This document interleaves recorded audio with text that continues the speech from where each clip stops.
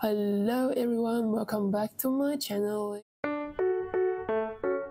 I'm back. So today I've been coding and trying to finish up the task that I for my startup, and I was trying to reach out to a few more people. So today's video is going to be about tricks that I found would be useful when you are trying to learn programming yourself, especially if you are a self-taught.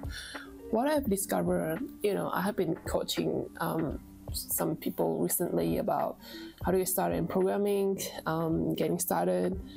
And one of the most common mistakes that I have observed amongst people they are trying to follow the traditional rules like they are in college. Like as a self-taught, you cannot learn things like you're in college because you don't know where to go. Like in college, you have someone to guide you, but when you are learning by yourself, you gotta be aware of what makes you excited in learning. So today I'm going to share tips that might be helpful for you. Instead of just keep watching YouTube videos every day, you have people that you ask some experts, and then they told you like, hey, you have to watch this list of videos, this list of tutorials, and you just start to watch the first one, and then after the first one for like an hour, and then you were just like, oh, I can't, like there are like 10 more with 2 hours each. How can I complete? You are not in college, you are learning by yourself. And then I mentioned that just now, one of the most important thing when you're trying to learn is to get yourself excited with the things that you're trying to learn. So what makes you excited? It's project. Yeah, and then you'll be like, yeah, project. I know what to build for. I know I have to build projects. I know what to build. Like how do I get started? Like which project should I build? I don't even know. I don't even know how. So I have to watch tutorial first. I just don't know. Like, so building projects, it's the one way. Getting your hands dirty, it's the most important thing when you're trying to learn programming by yourself. But yeah, like where are you gonna get started? Like you don't have experience in that.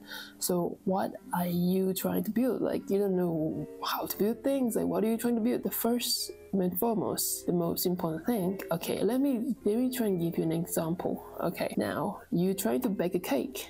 Okay, you're trying to bake a cake and you don't know how to bake that. Of course, first time you try to bake a strawberry shortcake. Okay, you don't know how to do that. Me neither. So you find ingredients on Google or anywhere, or watch YouTube videos. Okay, you watch that. I mean, you are not just gonna like watch that.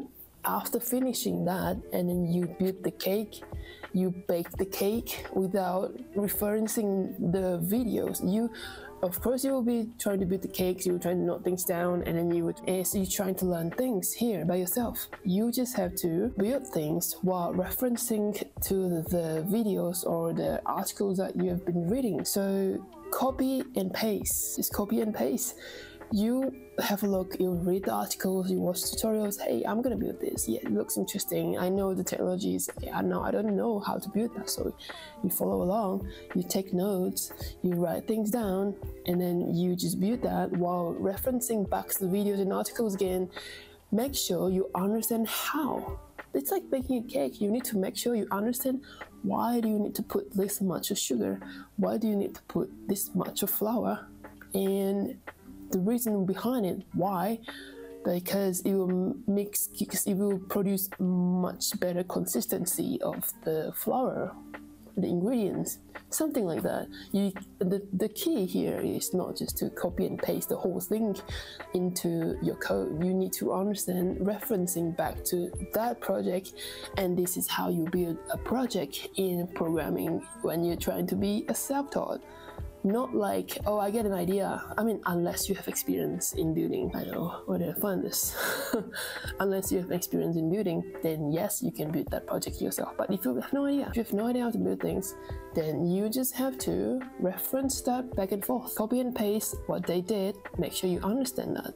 And that's the key to make sure you understand how to build a project. So yeah, I don't know where they get it. It's cute. But yeah, so that's it. That's the tips that I want to give it to you when you're trying to build a project. Don't just follow tutorials along. Just make sure you follow along while building the project. referencing it back and forth. And that's it for today's tips. I hope you have learned something. If you like this video, don't forget to give me a thumbs up. If you have any questions, put down below. I will make sure, if you want me to create like a list of projects if you want to create like a list of projects for you to reference, let me know down in the comment below, and I will make sure to create one in the future.